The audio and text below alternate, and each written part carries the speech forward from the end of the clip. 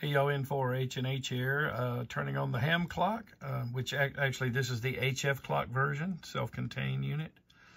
And notice right there,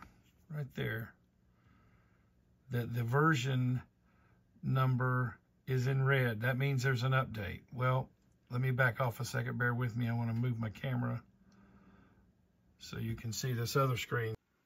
Okay, and this is ham clock running on my Windows PC, using Ubuntu to emulate Linux. And look, when I log in there, it tells me a list of the new, okay, they replaced the Molly-wide map with Molly-Vida map with projection with Robinson, change, force entering setup, if any value. Well, you can see there the list of changes. I'm going to go ahead and click yes and let it do the update. All right, it'll tell you don't interrupt it. And I'm back over here while that one works. I'll go back over here to the HF clock, and I'm going to tap. When it's red, just tap it. Oh, I'm trying to do this left-handed. There we go. And it's going to tell me the same thing. There's a list of the updates that it's going to perform. And I can tell you right now that version 3.04 in this particular model, in the HF clock, it took away a really nice feature. You still have it with the ham clocks, but the HF clock's processor is not robust enough to handle the new code. And the reason is, I'll just go ahead and tell you guys in this video, the developer of the ham clock software was somewhat threatened by the sysops of the DX clusters.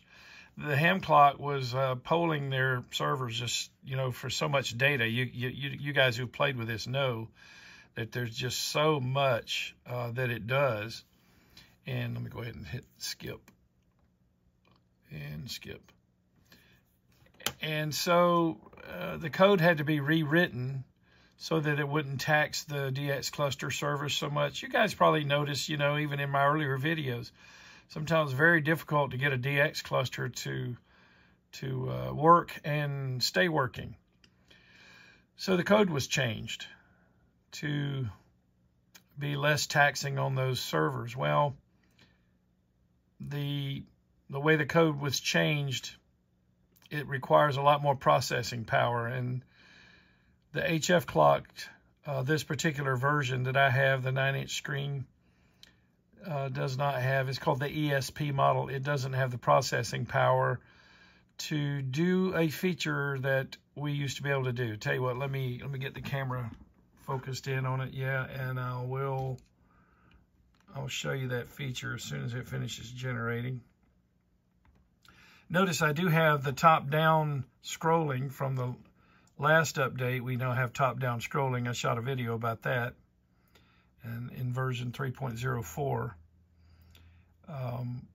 So in other words, instead of the new posts coming in the bottom and going up and going out the top, they come in the top and go down.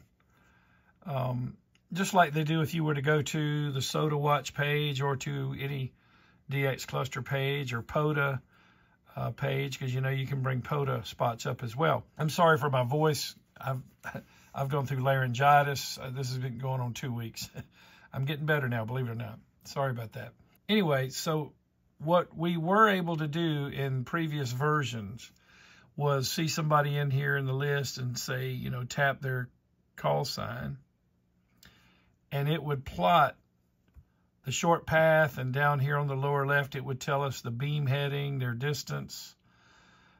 We'd get their weather up here where VOACAP is, and then when that went away, you'd get the VOACAP,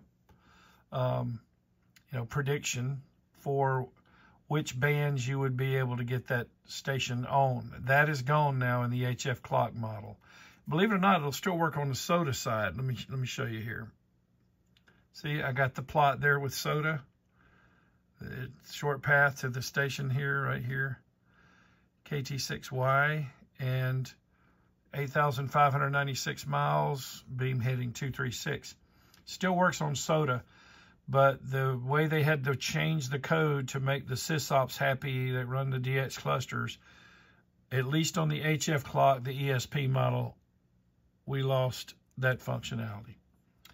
Okay, well, you can pause the video and read the list of updates that came with 3.05. I'll probably go back and do that myself because that went by real quick. But just wanted you guys to see that there is a new update. And remember, if you see it in red, just click it and it'll offer to do the update. Or in the case of, you know, like over here on this other one running on Ubuntu, Ubuntu, you know, there's an installation procedure you go through to get it running on the, to get Ubuntu loaded onto your computer.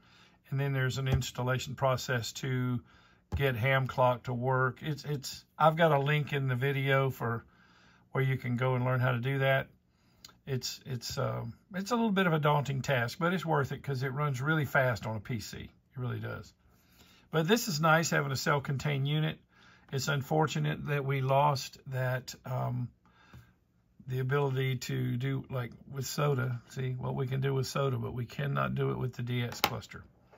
Okay, well, hey, thanks for watching videos on my channel. I hope you found this video helpful and informative.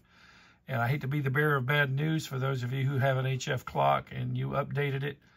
You know, I ask if that can be revisited, if there's anything they can do, or maybe, you know, something that we give up in order to get that ability back. But I don't know. We'll see. All right. Hey, thanks for watching videos on my channel. Please hang around for about 34 more seconds. I want to acknowledge 5 of the Patreon team members who literally make these videos possible. The little bit of revenue that comes in off the YouTube ads for a niche channel like this, you know, with only 12,000 subscribers, you know, that does not make it cost effective for me to justify my time doing this. So without those Patreon team members, especially the long haulers, and that's who I'm going to be acknowledging, those are the Patreon team members who have supported me for a year or two, or even I've got some now that have supported the channel for 3 years. You literally wouldn't be seeing videos for the last 3 years were it not for these long haulers. So please hang around 34 more seconds and you will see 5 of the long haulers acknowledged here at the end of this video. Thanks again, and 73.